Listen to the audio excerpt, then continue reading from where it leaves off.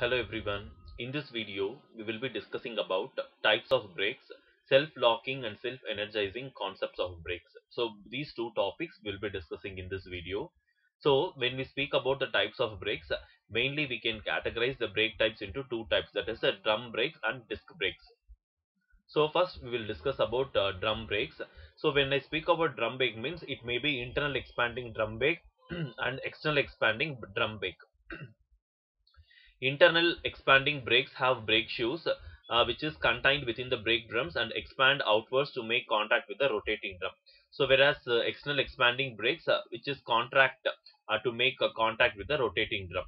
And here you can able to see, like a brake drum and different parts we can able to see. So this is the brake drum and the brake band.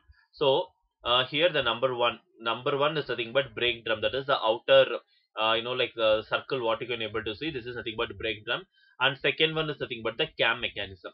You can able to see this is the cam mechanism, and third one is nothing but the brake lining. So in between the brake drum and the what is that cam mechanism, the brake lining we can able to see, and over the cam, like the line circle only the brake lining is made. And next one is nothing but return springs. So return springs you can able to see, this is the return spring. Return spring, this is the the sawtooth kind of thing, helical spring we can able to, this is the return spring. And fifth one is nothing but the anchor pin. So this is the anchor pin which is common. This is applicable for both internal expanding, external expanding. This is for the internal, this is for the external. I'm just talking about the major components. Fifth one is the anchor pin, but in case of the external expanding we don't have the anchor pin. You can able to observe only in internal expanding the anchor pin is there. So sixth one is nothing but fixed wheel cylinder. So this is the fixed wheel cylinder, and even it is common in both internal expanding, it is a fixed wheel cylinder. So this is the fixed wheel cylinder. This is the sixth one, and seventh one is nothing but shoe adjuster. So this is the shoe adjuster. You can able to see is the shoe adjuster. So almost internal external it looks almost similar, but in case of the external we will be having two return springs, and even we will not be having these kind of shoe adjuster in case of the internal, which has where external it has. So moving to the brake drum materials. So brake drums are made of nickel iron castings, and this metal gives optimum rate of heat transfer and provides a good anti-wear qualities. So scooter and motorcycle brake drums are made of cast aluminium with a bonded cast iron liner. The linings have a high temperatures of about 3500 degrees Celsius without distortion, and are made of asbestos based material having high coefficient of friction 0.4. The different lining materials are molded pulp, compressed fabric, and woven. And moving to the disc brakes. So disc brakes you can able to see like all the parts. Let me show it here. The first one is nothing but the like the dark color pipe. This is nothing but connecting tube. Second one is nothing but cylinder.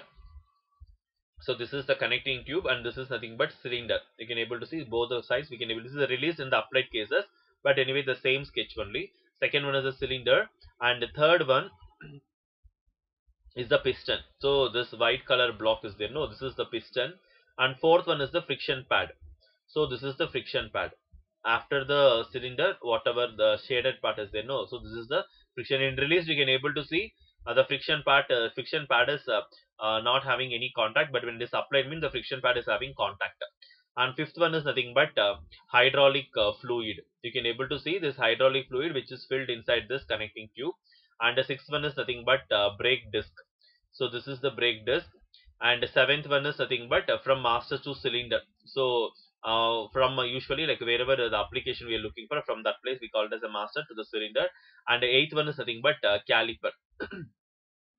So this is the caliper which is completely covered over this setup. This is nothing but caliper. This is the disc brakes. So the major components we can call it as a disc, calipers, friction pads. So disc means usually it is made of a high grade of grey cast iron having a pyrolytic structure to give better wear resistance property. And the disc which rotates with the car wheel is efficiently cooled as most of its area lies exposed. And moving to the calipers, these are the V-shaped type and are in two halves. Each half has a pad bonded to a steel plate. a steel piston and a brake cylindrical housing bolted together.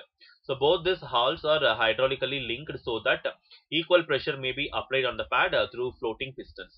Hydraulic pressure is applied only on one side of the pistons.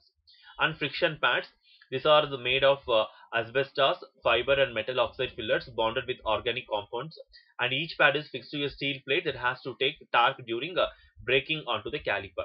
So the pads may be of square, rectangular, oval or segmental in shape. The size of the piston is made the same as that of pads to avoid noise during braking.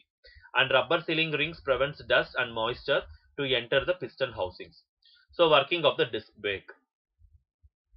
So when the driver applies pressure on the brake pedal, hydraulic pressure pushes the pistons out from their housing. The pistons in turn press the brake pads against the moving disc faces, causing friction and hence slowing it down. Hydraulic pressure is equally applied by the hydraulic fluid to the floating pistons on either side. So when the driver takes his foot off the brake pedal, hydraulic pressure on the friction pads is released. So the pistons move inwards and break their contact with the disc. So advantages of the disc brakes over drum brakes.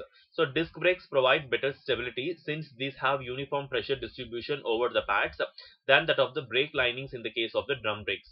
Increased temperature does not affect the disc pads much compared to the brake linings of the drum brakes. So the design of the brake adjusters becomes simple because when hot, the disc expand towards the pads causing no loss in pedal travel. Maintenance and repairs of the disc brakes is easy. And disadvantages are disc brakes assemblies are costlier than drum brakes. The pads wear off fast compared to brake shoe linings of drum brakes. Disc brakes have higher brake pressures. Complete protection to the disc from the road residue is provided with great difficulty. The high temperature operation of the disc brakes causes evaporation of the brake fluid and weakening of seal.